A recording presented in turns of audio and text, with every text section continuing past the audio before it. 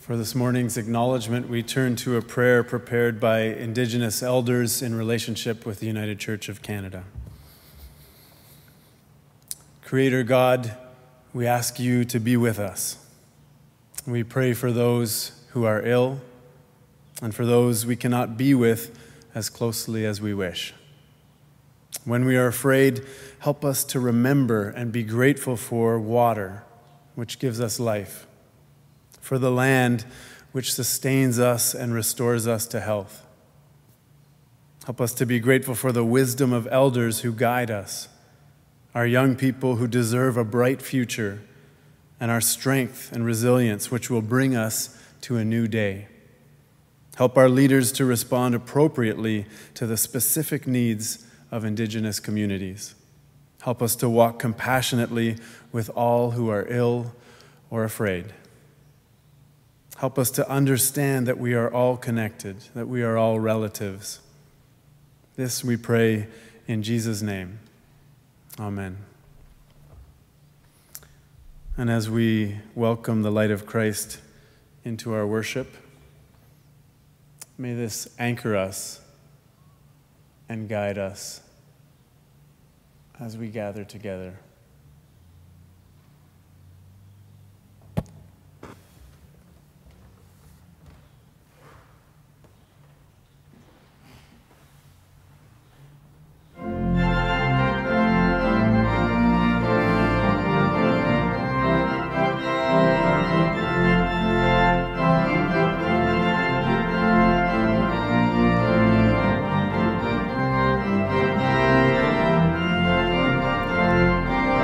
Make a joyful noise, all the earth.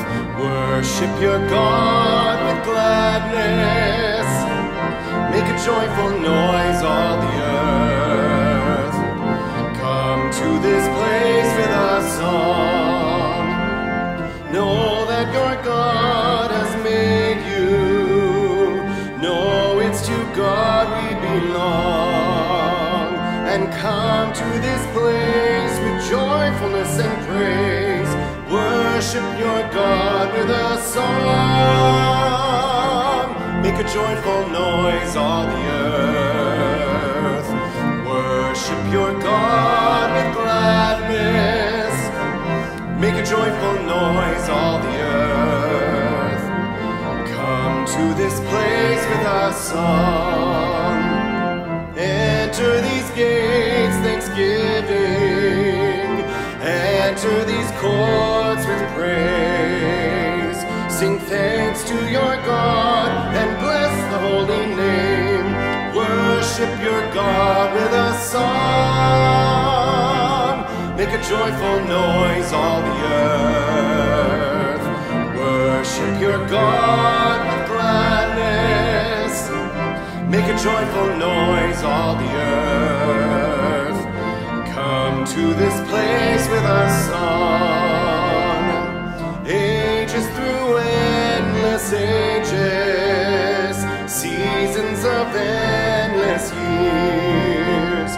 The love of our Maker ever shall endure.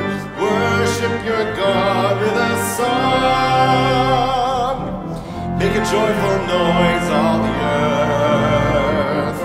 Worship your God with gladness. Make a joyful noise, all the earth. Come to this place with a song.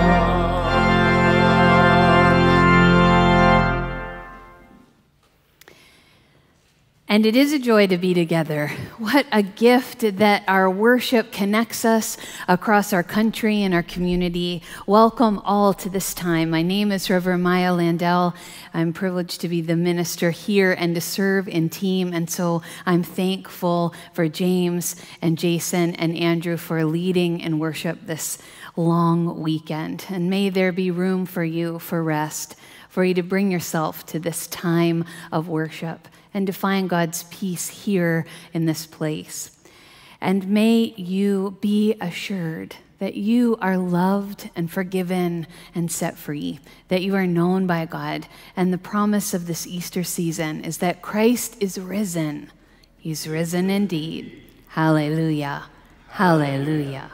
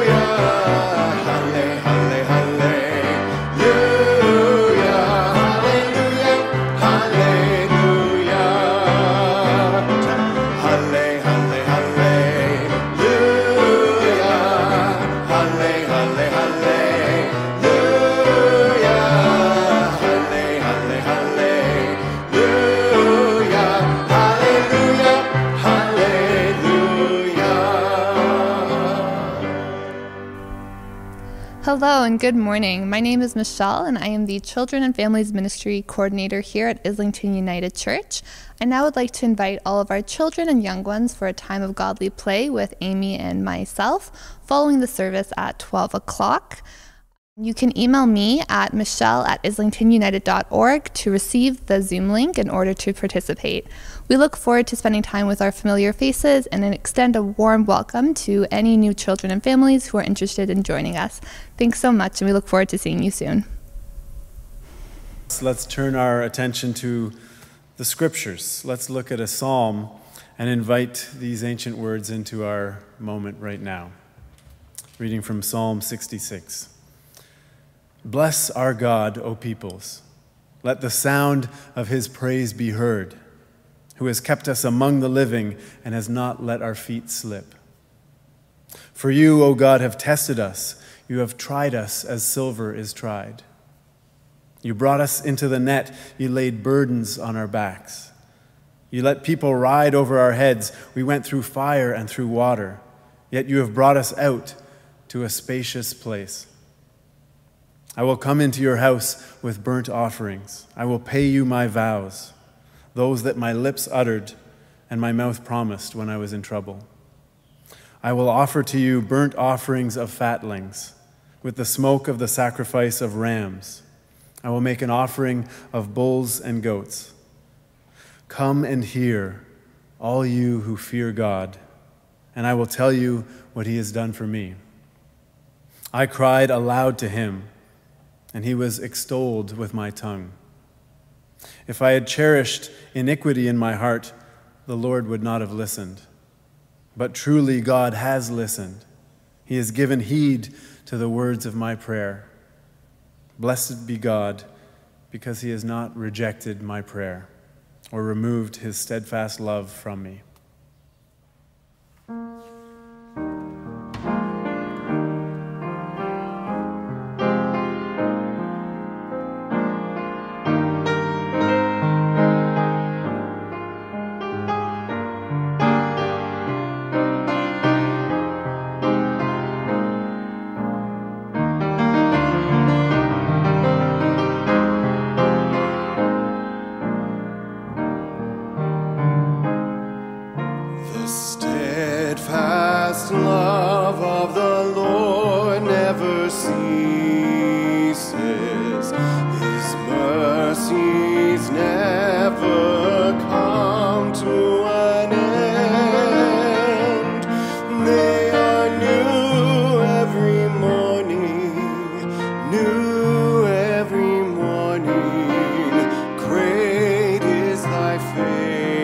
Faithfulness, O God.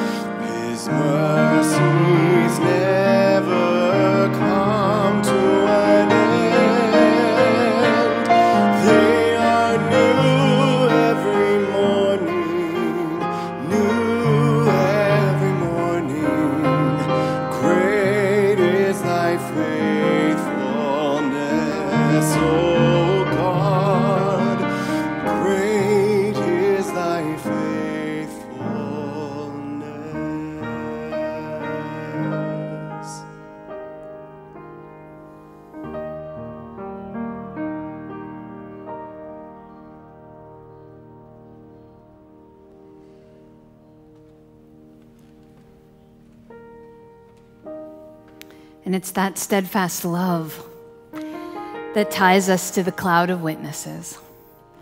Those who are on our hearts this morning that we're remembering, those we've lost and said goodbye to, those who have birthdays or anniversaries that we remember and celebrate, those whose love has shaped and molded us. And that love taught us about God's faithfulness, reminded us who we are and whose we are.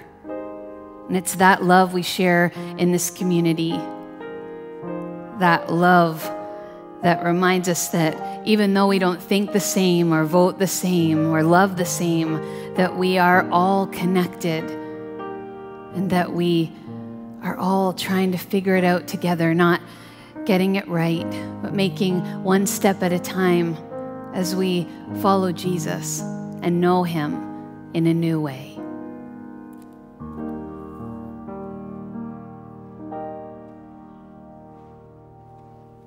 On the sixth Sunday in the season of Easter, we remember how all of the remaining disciples arrived in Galilee. They gathered together and went to the mountain to meet Jesus. He was already there. It was good to see him, even in this new way. But what were they supposed to do now? Listen. He was talking again. All authority in heaven and on earth has been given to me. What was he talking about? Then he said something that they could understand, but which they did not want to hear. Go everywhere. Tell my story, even this part, to everyone. Show them how to be good disciples. Tell them the story so they can become a part of it. Baptize them in the name of the Father and the Son and the Holy Spirit. This was too far, too much. And then in their dismay, they hear him say, I am with you always, to the end of the age. And then he was gone. As the disciples walked slowly back to Jerusalem, they knew they had been followers. Now they were to be leaders. They had been sheep, now they were to be shepherds. They had come home for the last time. Now, they were to make a home for others. Herein lies good news. Thanks be to God. Let us pray. God, we pause as we step into your story again. We listen for your wisdom with discerning hearts, for truths that are emerging for us in this time and this place. Between the words that are said and the words that are heard, may your word be known. Amen. My first sermon after I arrived at Islington 4 years ago began with the call to lean into the question, now what? It's a question I've been asking myself every day of the quarantine. Each day we ask, now what, as we live into facing this global pandemic together. What I love about this story is that within it is a strong 3-point response to the question, now what, from Jesus. The first response is listen. Jesus was talking, but they weren't hearing. He asked them to listen, to hear God's call or word, as he had over and over again shared for them throughout their time together. Another word for this in Christian community is discernment. It's a practice. The disciples often had a communication problem, and this story reminds me that communication is rooted in relationships. Edwin Friedman talked about this emotional side of communication in his book called A Failure of Nerve. He talks about 2 key variables in communication, things that might block us from being able to really listen. The first is a word we've been paying attention to a lot lately. It's distance.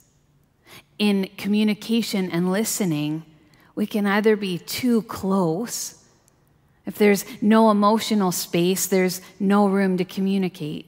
A parent can try like crazy to communicate the value of education or an activity with no response from their child. And then the kid comes home quoting a friend's parent or a teacher with the same message. Why? Because there's more emotional space in the relationship, and so more ability to hear the message. You might know it if you're sharing space with someone you've lived with for a while. I can have the same argument with Adam over and over. In fact, sometimes when something happens, I know what he's going to say, or I think I know, before that argument even happens. We're too close in distance to the situation to be able to listen to each other sometimes.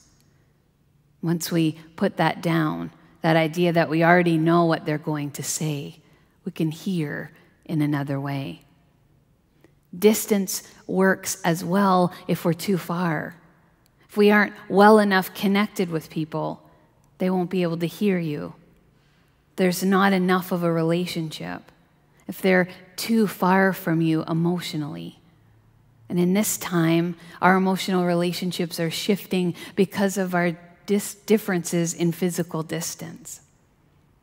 But at church or in a family or a work meeting, that could come up in a meeting or a time together when the person in charge of the meeting can't hear what the newest or youngest member is saying, but they can hear it from a long-time member, someone who they trust. In this time of Zoom meetings, physical distancing makes it even harder to listen. So we ask ourselves if we're too close or too far to hear.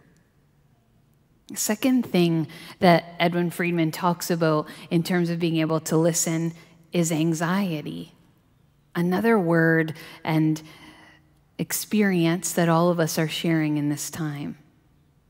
When people go to the doctor, they can find it hard to remember what the doctor says. It's not just the medical jargon. Their anxiety is higher. They find it harder to process information. When anxiety in a family or relationship or congregation goes up, communication will be more difficult. Anxiety is like static. People simply can't hear as easily because there's more noise in the way. In a time of major transition or crisis, or as in this story, in a time of ending and facing an unknown, we need to pay even more attention to how we speak and how we listen. And don't be surprised if people act like they've never heard the message. They haven't, because when anxiety is high, it's harder to process information. Be patient, as Jesus was patient with his disciples, having to come to them over and over, sharing a repeated message with them.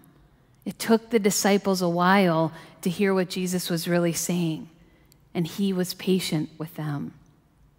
In order to answer the now what question together, we need to be able to listen with awareness of how distance and anxiety are at play. As they were in that story and time, so they are for us now.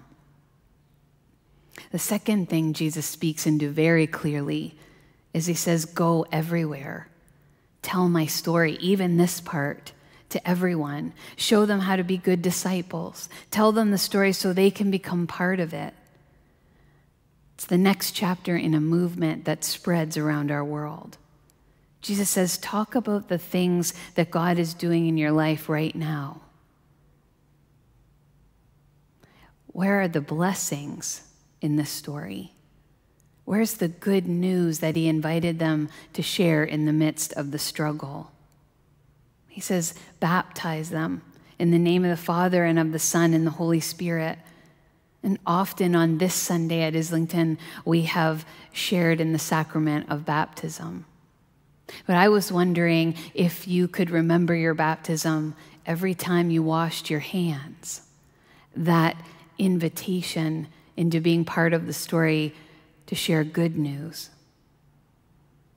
Usually we preach on this text and get excited to send people out at the church that I did my internship at, the stained glass window that when the preacher preached that was at the back of the sanctuary was this story, these words, "Go, make disciples, tell the story."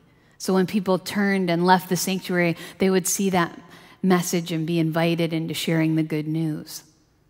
But what does going look like right now? When the first invitation is to stay, how do we keep going? How do we use the tools that we have right now? The disciples, all they had was the story and their feet and the ways to share it, the open road. Right now, people worshiping as part of the IUC family are hearing the story way beyond those who have sat in our pews for the weeks before our quarantine. Right now, we're finding ways to go that involve staying still. Every day, the invitation to prayer and meditation invites us to share good news in a different way. And all of those likes and comments and shares, you may have never connected them before to this story of good news. Every time you invite someone to come close to this ministry or the broader ministry, you're part of helping us move into the now what? Tell the good news. Tell the story. Pay attention to how much you're focusing on that part. And the third point, well, it's probably tattoo worthy. Remember, I am with you always. Often we hear the King James Version, lo, comma, I am with you always. No matter how you're doing, be reminded that he is with us. And I love the version that James shared today because it reminds us that Christ is our home, a home in our heart, and that wherever we are, Christ dwells within us. For where you are, I am, he says. Always. That's the message that matters. That's the Coles Notes shortened tattoo version of what to share. No matter the situation, no matter the decision, no matter the day or the night, there is no place, no situation that you are that Christ isn't. And that's a message we're telling. So let's go and pass it on.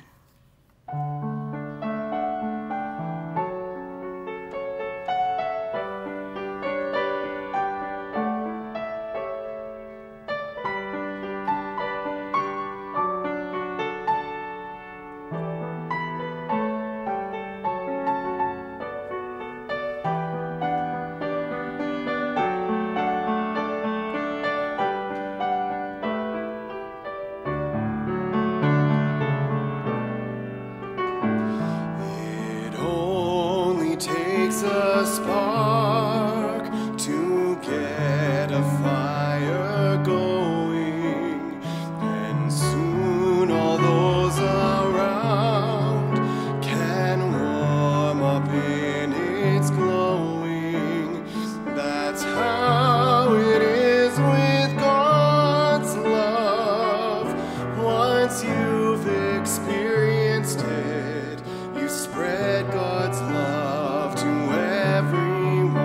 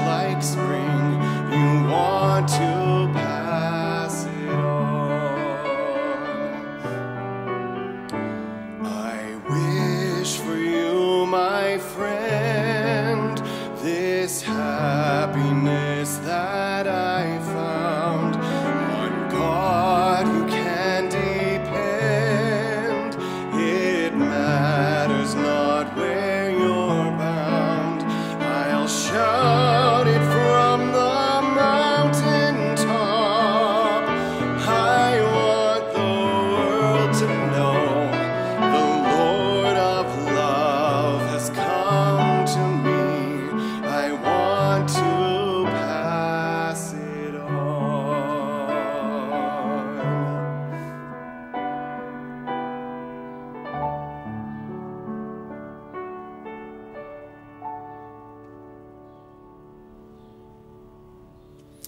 Friends, let's pray together.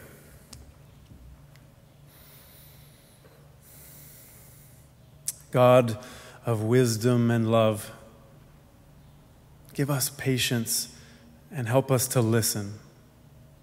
Show us how to make space for you, even as we remain connected to one another. Slow us down that we might be more attentive to your word for our lives, especially when we are stuck wondering what comes next, what now. Make space in our hearts for you to enter us and center us in your will. Open our eyes to your love and grace surrounding us. Open our ears to hear you calling us to new challenges. Open our imaginations to new possibilities. And as we come to know your love more fully, God, let us be known by making you known. Equip us to pass your spark on to others. Give us strength to walk and speak boldly. And may our broken world and broken lives be transformed in your image. And may the peace of Christ be present in the midst of his disciples. We pray that you guide our footsteps, that we might share your story in the places and in the ways that you would have us. For the sake of Jesus, who is with us always and who teaches us to pray together.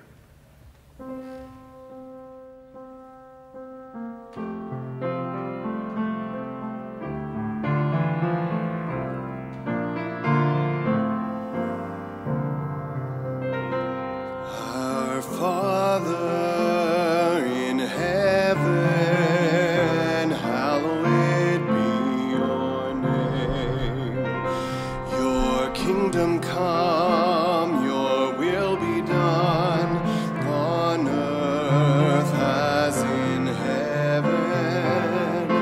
Give us today our daily bread. Forgive us our sins as we forgive those who sin against us.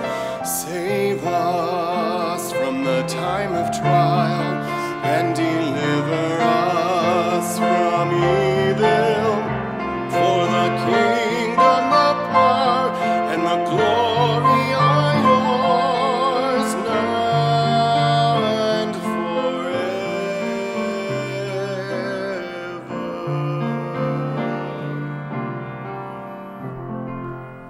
Give us this day our daily bread. What an invitation to acts of generosity and gratitude. And as we answer that prayer for others, I give thanks for the ways that you have been generous in supporting the ministry that is allowing us to continue to care for our community at this time. We're stepping into new partnerships as we learn to offer the Maybell Food Program in another way. We're paying attention to the needs pastorally of our community and serving them from prayer on call to be able to reach out and gather people around common interests. May you feel part of this story as you offer your tithes and gifts. We do this each week as part of worship, not in replacement of communion, but as another way of coming to the table as church family.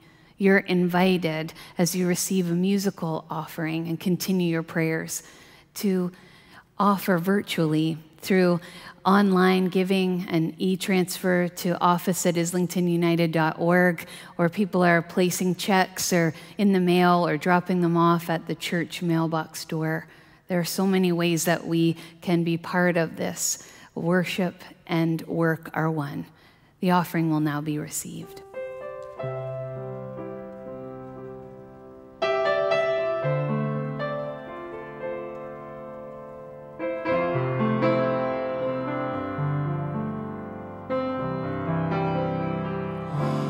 you want me to lead, if you want me to follow,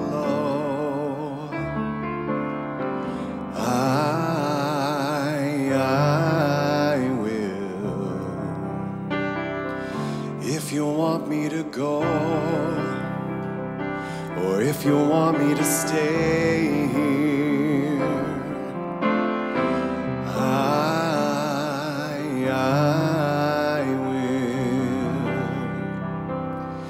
I will give my all.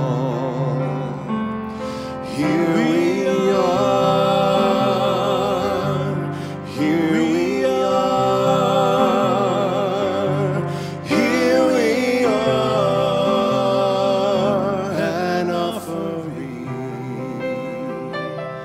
If you want me to grow, or bloom where I'm planted,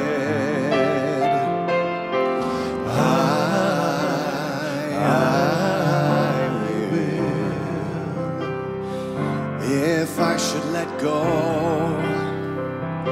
or if you want me to hold on,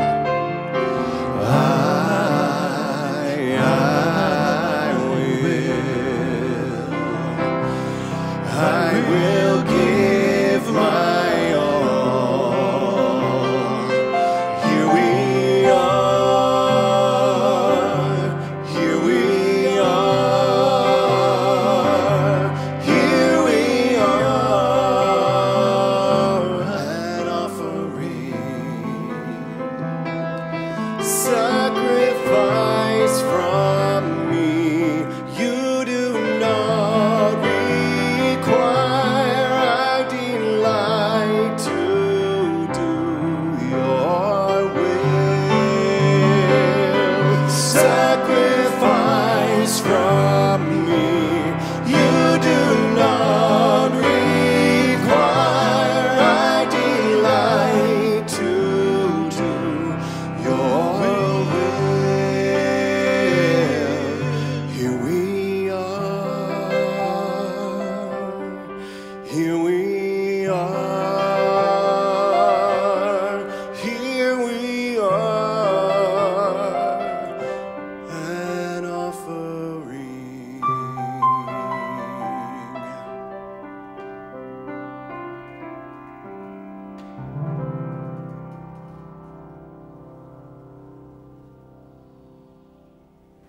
Let us pray. Holy One, bless our offerings and transform them into compassion for others, into community for the lonely, and hope for the church and the world. Amen. So, friends, the life of the church continues. For you are the church wherever you are. We invite you to stay connected to what's happening online and join us as the postlude finishes. Just stay on the website for just a little bit longer, and there'll be a time, if you just scroll down a little bit and be patient, the Facebook Live message will come where we're gathering on Facebook and sharing the peace with one another so that you can be part of the moments where we light candles and honor those we've lost, but also make room to gather together around joy. So that's important. That happens right after each Sunday. The Resonance team is offering adventures for you. So I invite you to look forward to what's coming up. And the website contains all of those stories with more stories yet to be written and to come. We're grateful that you've been with us today and continue to worship and share good news together in Christ's name.